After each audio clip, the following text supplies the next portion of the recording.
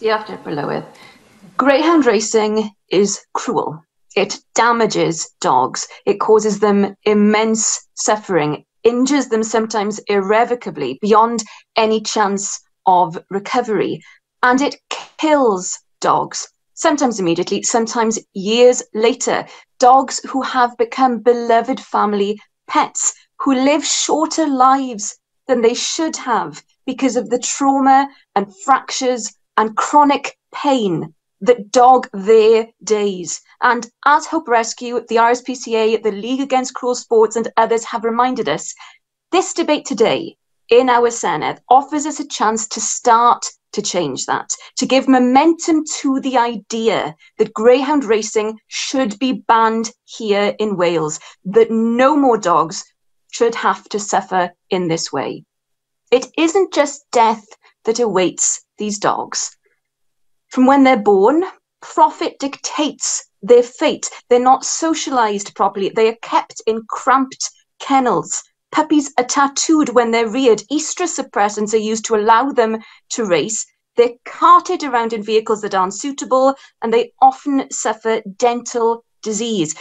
Probably most harrowingly, there are stories about the puppies who go missing between birth and racing registrations. They are referred to in the industry as wastage, a brutal word and a barbaric practice, because these puppies are considered as surplus. Political intervention. Yes, certainly. I'd like to thank Delyth Jewell for her contribution, but I'd just like to remind people of the Chamber about making generalised statements about people who keep greyhounds. Not every greyhound owner is a poor owner. Some people really do care about their dogs, and I think making generalised statements don't really help this debate at all. Thank you for that contribution. I'd echo the point that Buffy had made earlier, that there are many, many greyhound owners who really, really care for their dogs. I'm not trying to in any way insinuate that this covers all greyhound owners. I thank you for that contribution, but I'm sure that you would agree with me that any dogs who have to go through these horrific injuries, that is too many. And that's why we need to have a real fundamental change, and that's why I at least think that there should be a ban. I thank you for that intervention. So if we come back to this idea of puppies who are considered as surplus, either because of overbreeding or underperforming in training, they are often killed. They disappear, and they're called wastage, like they're scraps of meat or faulty parts, rubbish that's going to be just thrown away. Now, sport should be about entertainment. It should be about talent and celebration and energy and excitement.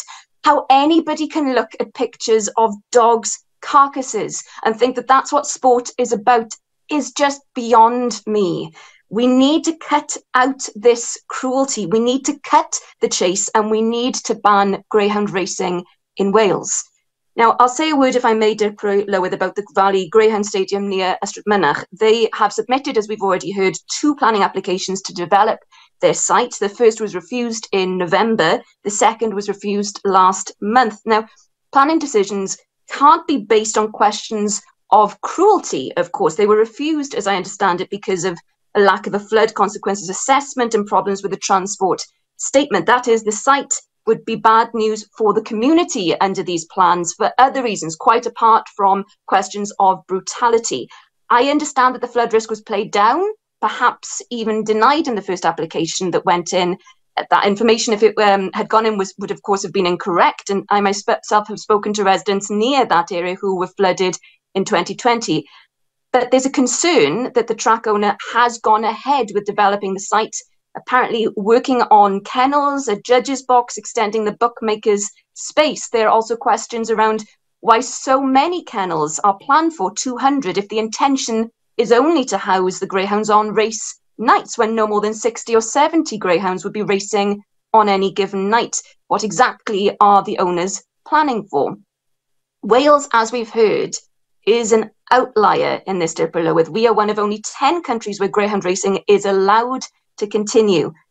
I think we need to get rid of this anomaly that hangs around our necks, let's bring an end to this practice of putting profit above the welfare of these graceful, gentle creatures. And I take again the points that have been made in intervention with me and by Joel in his contribution. Of course, there will be so many people who love and care for their greyhounds, but any dogs that, because of this practice, are actually born to suffer, I think that is just it's a disgrace. And because of that, I really would urge members to give a signal with this motion and to begin a process that we all, well, many of us, I hope, will want to see an end to greyhound racing in Wales.